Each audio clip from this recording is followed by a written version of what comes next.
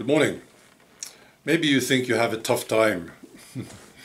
Just consider these poor people who are supposed to vote for Joe Biden. Yeah, it must be terrible. I saw him this morning.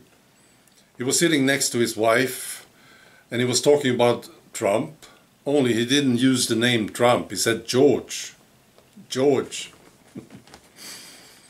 And next to him was his wife whispering to him, Trump, Trump. That was funny. Yeah, I sympathize with these people who are supposed to vote for this guy. Yeah, I do. I mean, you're supposed to be proud of this guy, that you now want to vote into the White House to become the president.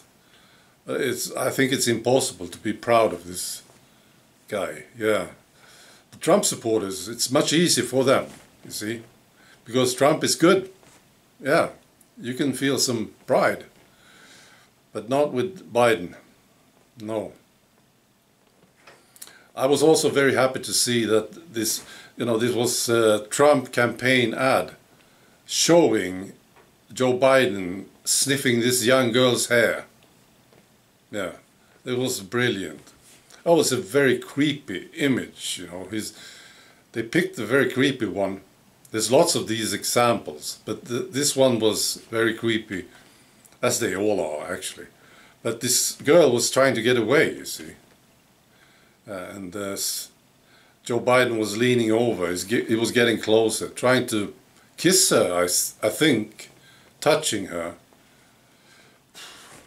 Terrible. Well, I'm happy that it's shown, that people get to see this, because I know, here in Sweden, for instance, media will never show this, never, no. And I know US media will not show it, because it's just too much, it's too creepy, you see. These images are, people can't stand it if they watch it, unless you're a pedophile yourself. Yeah. So I sympathize with the voters, these guys who will vote for Joe Biden. Can't be good. I also wonder about the flu. This time of year in Sweden is flu season.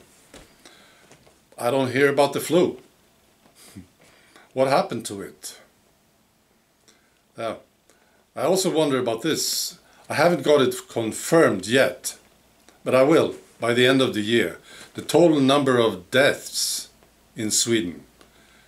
I saw some statistics, and it probably like this. It will be lower this year compared to last year. I don't know yet. We will have to wait and see. But it seems like it. It's going to be lower.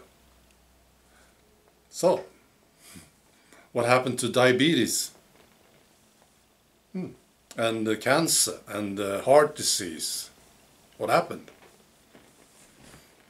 Wow, maybe this new thing, this new flu, cured cancer. I don't know.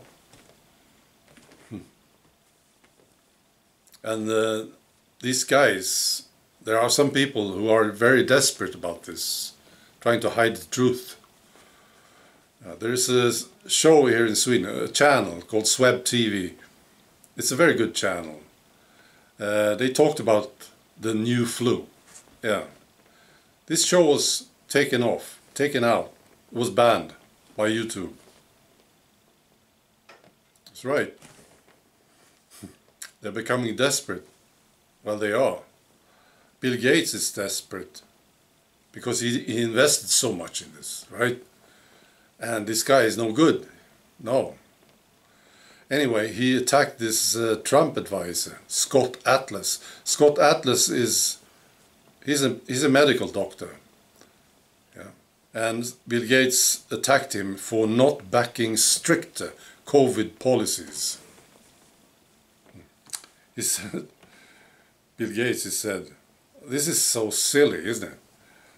Bill Gates says, we now have a pseudo-expert advising the president. Well, this is what I heard. Bill Gates is a college dropout. And he's advising us all, isn't he? Yeah, he's advising the world about these things. Yeah. He ran Microsoft. Wow. Strange world we're living in. Anyway, I think he's becoming sort of desperate now. Yeah. Which is great. Yeah. He's a billionaire. He's not a medical doctor. He doesn't have anything to do with medical stuff, you know? All right. Be good. Bye.